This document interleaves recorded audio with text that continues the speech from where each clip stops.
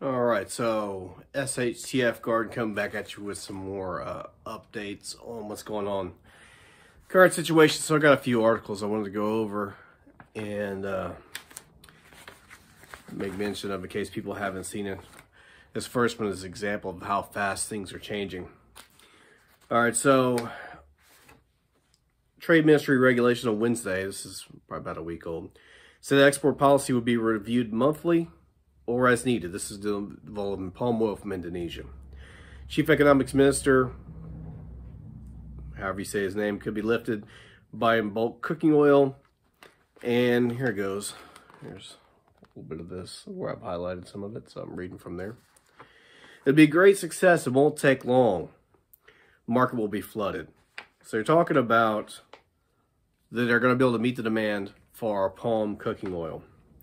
And the reason why I wanted to highlight this article here, let's put on there, pause it for a second in case anybody wants to stop and read what they're saying. Because that's what we had here. We'll be able to meet demand. And then it goes into some numbers, the amount of their currency that's sold and all this other stuff. An hour later, they banned the export of palm oil. Completely, 100%. So, we're in there 1 hour later. It's about an hour later, it literally was. Maybe an hour and some change, or a little less than an hour, actually, I think. And then here's a statement from their president. Once domestic needs have been met, of course, I will lift the export ban because I know the country needs taxes, foreign exchange, trade balance surplus. Meeting the people's basic needs is more important priority.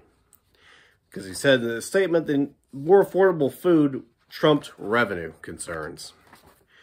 All right, so they're talking about it's ironic that they're facing cooking oil shortages being a producer themselves. And the new rules were due to take effect at midnight local time, 1700 Greenwich Meridian time. And the Navy, they have their Navy out enforcing the ban. Okay, put that up there. And they've been instructed to step up patrols in Indonesian waters to ensure compliance. Navy spokesman Julius so-and-so, whatever name is said. Palm oil futures in Malaysia exchange surged by 9.8% Wednesday. Like I said, it's about a week or so old. Some market participants feared exports to Indonesia, the world's biggest palm oil producer, could not get their products on board a vessel before the ban started. So they go on to complain about that. It's a drastic measure to rein in the prices. We hope this has the intended effect within a short period to avoid hurting the industry. This is crazy. We're paying a price for Indonesia flip-flops. They're getting mad about it. Every vegetable oil is going through the roof. Security supplies of vegetable oils-based shipments is a challenge, said New Delhi-based dealer with a global trading firm. They didn't say what the firm was. All right, so if you have yours by April 27th, those orders were in, they would still be honored. Anything past that, and of course it's obviously past that, it was past that when this article came out, that they could still ship those products. Anything after April 27th, it's done. So any kind of orders that were in place after that, not getting those. The export ban will be reviewed monthly or as often as needed. So reviewing it monthly as often as needed is a nice way, it's kind of like, yeah, a little diplomatic, but you're not getting your stuff.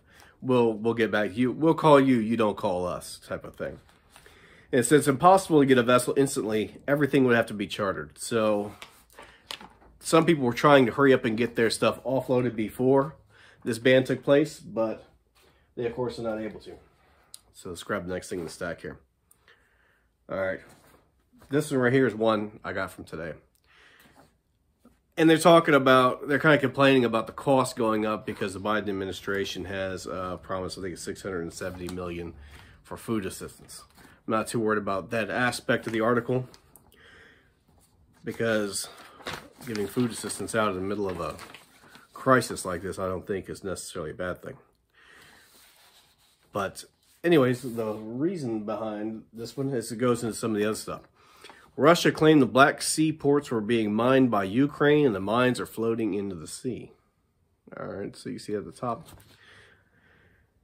All right, so they're saying mines have drifted into the Black Sea, breaking off from cables near Ukraine's ports, and a claim dismissed by Ukraine, which said was disinformation.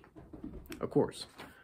Russia could be the one to put the mines out. Ukraine could have put the mines out. Who knows who put the mines out? But the idea is there are mines out there in the water blocking shipping lanes. All right, they go down as Black Sea is a major shipping artery for grain, oil, and oil products. Regardless of who planted the mines, the problem is that millions of tons of grain from Ukraine is not making it out of the country. All right, so it's not, regardless of who put the mines there, it's just not going out. Millions of metric tons of grains have been sitting in silos in Odessa and other Ukraine ports, and more grain stranded on ships due to the conflict. The WFP has called for these ports to be reopened so farmers have a place to store their harvest next year. So that's causing a ripple effect. What you're getting is you got grains stored up from last year's season, haven't been able to be exported because of the war, so they're still sitting in the silos. Now, if they are able to plant some grains, which in a lot of cases they're not, but what grains are being planted, now they don't have anywhere to store them. So these grains are just sitting in a silo, not being used. They're not being exported. And I saw some other articles. In fact, I was going to print one out, but then I forgot about it. I was distracted by so many other things. That those grain silos are being looted by Russian forces. Which goes back to something I alluded to before in a prior video. That my personal feelings is part of the reason for this war. Because people in the know have been knowing that this food shortage has been coming for a while. That maybe one of the reasons for this war is it's a resource war. 70% of Ukraine is farmland. And maybe that might be a reason why Russia wants it. With this grand solar minimum and the food shortages and all the kind of stuff that's happening, the fact is that they could use that extra food going on. And that's just my personal pet theory of one of the reasons for the conflict. Could be wrong, but they're looting the grain, and now the grain that they was trying to get out isn't getting out. So now any new grain that they do have, they don't have a place to put it, which obviously means it would go to waste. And that's what they're talking about. Right now, Ukraine's grain silos are full. At the same time, 44 million people around the world are marching towards starvation. Throw that up there so you can see it. Maybe see the website I got it from at the bottom. All right, so let's continue on the next thing. All right, so they want to open the ports so the food can move out because hundreds of millions of people globally depend on these supplies. We're running out of time, and the cost of inaction will be higher than anyone can imagine. That's true. And then they go on to talk about the $670 million in food assistance, historic levels of global food insecurity. Point of the matter is, it doesn't matter how much money they try and throw at the stuff. If the food is not there, then it doesn't matter how much money you got because you can't buy something that's not there. All right, so let's talk about a little bit of the fertilizer stuff. I mentioned that a few times, and I'm sure if you're watching this, you probably watched a lot of other people's videos about this stuff as well. So this is going into the fertilizer issue. So you got alarming signs of farmers reducing fertilizer may wreck crop yields. And one of the reasons why I wanted to highlight this is because I have another story in the stack here. Well, they're talking about they don't need these fertilizers. They can still get the same yield without putting on the fertilizers. So which is it? The fact that they're using the fertilizers and they're paying money for these fertilizers means they need them. If they could just do without the fertilizers, don't you think they would have done that? You know, as just a normal business thing, saying, hey, I don't need to spend this extra X amount of dollars. I can save that pad profit margin if I can get away without using the fertilizers. They're using them because they have to. But anyways, that's kind of an aside here. Growing concern, farmers worldwide reducing chemical fertilizers may threaten yields come harvest time. Yeah, no kidding. Then they go into they're decreasing essential nutrients, N, P, and K. So they're lowering the use of N, P, and K. Nitrogen, phosphorus, and potassium. All right. So, and then this particular article is talking about coffee in particular. Coffee farmers in Brazil, Nicaragua, Guatemala, and Costa Rica, and some of the largest coffee producing countries. They're expected to spread less fertilizer because of high costs and shortages. Coffee output could slip 15% due to the rising fertilizer costs. When was the last time they were ever accurate by these numbers, by the way? Just to throw it out there. If they say 15%, it's probably more like 20% or 25%. But they're not going to spook the markets by saying that. They're always going to err on the side of better news, than in reality.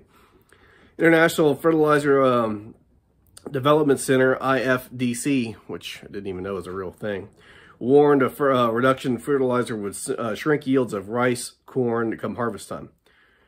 Farmers in China, India, Bangladesh, Indonesia, and Vietnam, the largest rice-producing countries, are spread less fertilizer this year, may have a 10% reduction, equaling 36 million tons of rice, or enough to feed 500 million people. If that's what they're expecting, and that's assuming nothing goes wrong, that's assuming you don't have any kind of bad weather or any other shortages come along for inputs. And they're willing to admit this on an international, website that anybody can read. This all public information. They're willing to say that out in public. What is it really like behind the scenes? You got to ask them. All right, more fertilizer equals more food production. Yeah, no kidding. The U.S. won't be spared. Talking about the biggest fear of the spring is that farmers in North America may skip out on applying nitrogen to wheat plantings. And their biggest concern is we'll end up with a very severe food shortage in certain parts of the world. And of course, less fertilizer, less quality. That's another thing. All right, and so there's a lot to digest when it comes to that.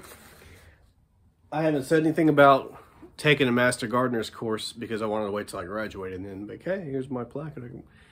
But I've been taking a Master Gardener's class, and I'm probably a little more than halfway through it now. And that's one of the things that was been discussed in the class is about the nitrogen fertilizer in particular. Now, they haven't been focusing on it too much as a political thing, but just talking about this is our normal recommendations for this, amount of, this square footage and this, you look at these soil tests and whatnot. So when you get into talking about that kind of stuff, and they're realizing that phosphorus and potassium is generally in the soil already. You may need some more, you may not, depending on your soil quality. But you always need nitrogen because it's water soluble, so it washes out with the rain. So you always have to add nitrogen if you expect to get any kind of decent yield. That's right out of the Master Gardener's course. And they just don't have that right now. So your nitrogen numbers when you do a soil test will pretty much always come out needing some nitrogen.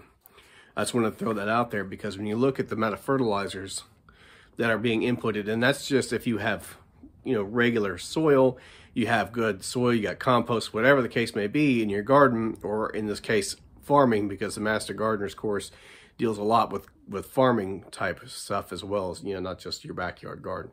A lot of it's dealing with that. And so whenever you look at these kind of inputs that's needed on large scale, these soils that they're farming in is the same exact ones that's been farmed for decades.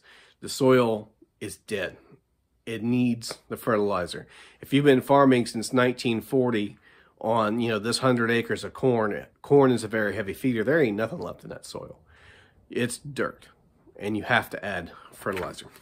Anyways, I'm going off on a tangent. All right, here's one they're talking about. Well, they don't need it. Okay, but then you read further down, they do. So, major Brazil soybean grower cut fertilizer amid shortage. And they're talking about one of Brazil's largest farmers planning to reduce fertilizer by a quarter next season, relying more on precise applications and soil testing. Okay. And then it goes in to say it's SLC Agricola. I'm not sure if I'm pronouncing that right. SA, which cultivates an area bigger than Delaware. That's a lot of farmland. With soybeans, corn, and cotton, will probably use between 20 and 25% less fertilizer. And then they said they're not going to jeopardize yields doing that. I call BS on that. Last article just talked about less fertilizer, less production. And that's obvious. And they're saying that they can get away with that by a better application of it. If they could do that, they would have done it already because that would, make business sense. And then it goes and has a nice little chart showing, where they get their fertilizer from. You notice a lot of it comes from Russia and some from Belarus, which are both engaged in conflict right now and not able to sell their fertilizer to anybody. And then, so you skip down a little bit. So the majority of farmers will probably adopt the same strategy. Yeah, that's part of the problem. Now, here's part of that I wanted to point out here that was interesting in here. This SLC has secured 83% of potassium it's planning to apply next year, or next season, that's this year. Half the phosphorus, but hasn't bought nitrogen. All right, so I'm going to highlight this here at the bottom. The reason why that's so important is they're planning on doing 20 and 25% less. So if you say 75 to 80% is what you're planning on doing, then you only have 83% of that 75% to 80%. Then you only have half of that 75 to 80%. And then you have 0 for nitrogen, which we just discussed is always needed. So if you're planning to reduce 25% to 25%, and then you've only got some of what you're still planning to get. So it's not that they have 83% of the potassium that they need. They have 83% of the reduction that they're trying to get. So they're trying to get 75%, and they only have 83% of that 75%.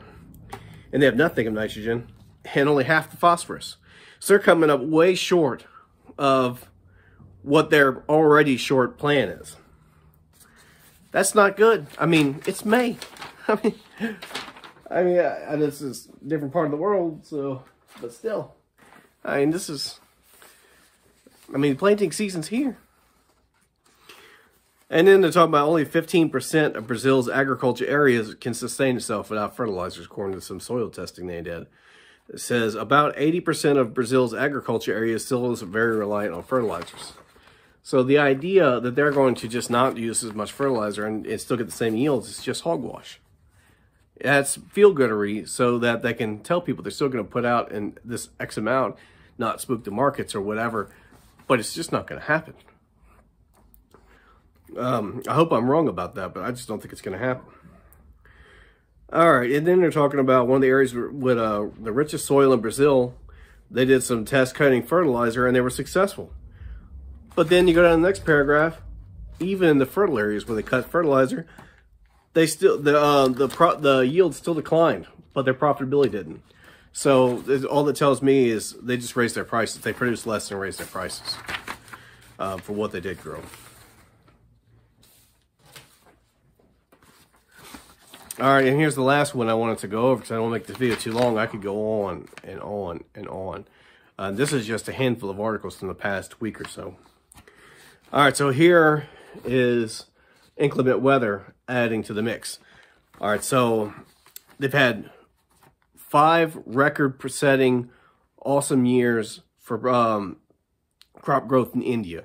And so India was going to step up and try and help fill some of the gap from Ukraine and all this stuff by producing more wheat and all that. So that was their plan. And here we go. After 5 consecutive years of record harvest, the world's second biggest producer of wheat, the second biggest producer, is hit by a huge heat wave. And see, they're talking about they're expecting the expecting the record crop. They expected to export 12 million tons. That was their expectation. You see those videos, expectations versus reality, right? And since the government has yet to formally revise its production estimates. Of course they haven't. They don't want to tell anybody. And you skip down, loss of production wheat, all India basis, more or less around 6%. On account of shriveling wheat grains, around 20%. It's expecting 6% loss because 20% shriveled. Okay. Due to thermal heat and heat waves. And then to skip down a little bit, they have some initial idea, but it's too early to understand the extent of crop loss. And then they were talking about, they were expecting to export 12 million tons. Now they're talking maybe more like 10 million tons. I think that's probably still optimistic. But assuming they get 10 million tons, assuming they do, and it's not damaged further by another heat waves, droughts, or anything else, everything goes fine from here on out, and they get their 10 million tons, that's still 2 million tons less than what they were expecting. So that means it's 2 million tons off the market because of this one weather anomaly. Under any normal year, this wouldn't have mattered because you have so many different countries producing. But right now, everybody's scrambling. Everybody's hurting. Everybody's got fertilizer shortages. You got war in some areas, supply chains in other areas. Then you're not even talking about getting into refrigeration trucks and cargo container ships and all the rest to transport this around, truckers, shortages, and all the rest of this stuff. But see, things tend to change the further down you read. Down here, they're talking about maybe as much as 10%. So earlier in the article, they're talking about 6% with 20% shrivel. Further down, they're like, yeah, well, maybe it's more like 10% we're actually going to, actually lose. And so just wanted to throw that out there because that was one of the things that was part of the discussion you know, as well, India is going to try and help make up for some of the losses from Ukraine. But now India is having problems, and they were the second biggest producer. They had a lot of stuff. So now you're like, well, where is this going to come from? Right now they're saying there's 44 million people that are possibly looking at severe shortages, up to hundreds of millions of people if they can't get the grains out of Ukraine due to mines or whatever is actually going on there. And then you're talking about, well, now you got fertilizer shortages in Brazil. So if you're not getting the wheat, well, maybe you can try and substitute. Maybe you can make some things with soybean or something like that. Well, those are only getting a percentage of the lower amounts of fertilizer they're planning on getting. In the case of nitrogen, they haven't bought any yet. So you're talking zero. And that's the biggest, most important nutrient that you need.